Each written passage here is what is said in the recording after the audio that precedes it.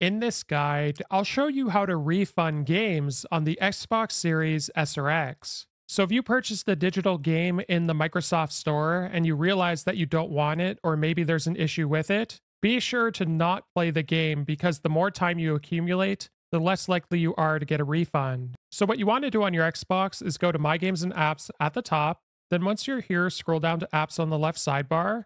And we're going to scroll over and scroll down, and you want to look for the Microsoft Edge web browser. Now, you can also do this on your computer or phone, but you want to go to Google, and in search, you want to type in Xbox game and then refund. Once I've done this, I'm going to go up and we're going to select it. And it's going to bring you to this page, and here you'll see request a refund for digital games. So go ahead and select that for Xbox support. Now, once you get here, it's going to give you a rundown as to what the refund process looks like. So requests are made within 14 days of the purchase date. That's one requirement. And requests for games in which you haven't accumulated a significant amount of playtime. So there are some exceptions here that you can read through, and what you want to do is select sign in right here to start your refund request. Now it's going to ask you to sign into your Microsoft account. So once you're signed into your Xbox account, you'll be brought back to this page. And now if you scroll down to this section, you'll see it looks different. So here's where you'll see any purchases that are eligible for a refund.